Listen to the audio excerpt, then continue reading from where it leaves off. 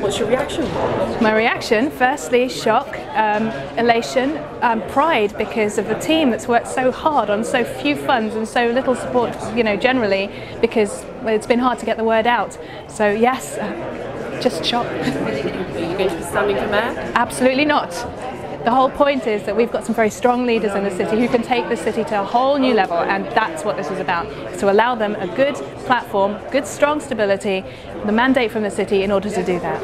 Do you think, considering the No campaign was quite vocal, do you think the mayor will be able to work with the whole of the council? I think they've got every chance, because at the end of it we're all in it to make sure that the city gets where it needs to be to serve its people correctly. So I know the hearts are in the right place, and if that's anything to go by, then yes, I have faith. What's next for the Yes campaign then? After this yes, it's about making sure that the whole city understands what's just happened here and what the opportunities are and what they need to vote for next.